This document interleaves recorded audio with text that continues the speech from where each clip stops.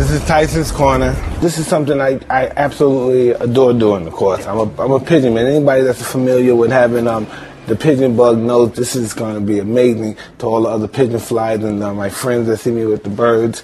And I wanted to do this because this is a sport that I'm deeply involved in, emotionally too. We got some rare ones here. I have these Iranian rollers. You know, I've been doing this since I was 9 years old.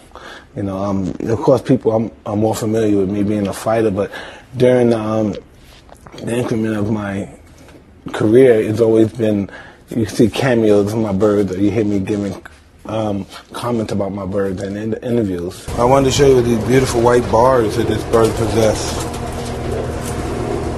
Very rare. The white bar tiplet, blue tiplet. I'm trying to breed a bird that's black with the white bars. All these birds are bred for a particular art. Okay.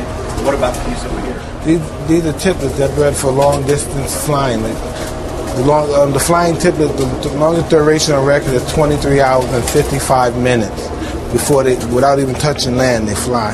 What do you say to people who say pigeons are a nuisance?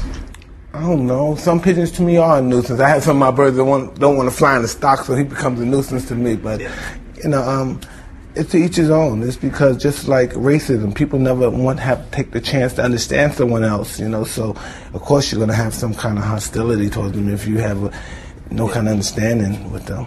I can't believe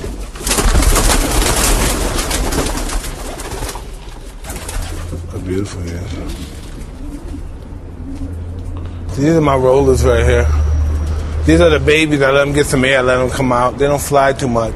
It's like training for a fight, actually. You got to prepare the birds every morning for the 20, 70-mile flight. You got to drive, let them go, then time them back. And it's just, this is every day. Just like a fight, this is every day.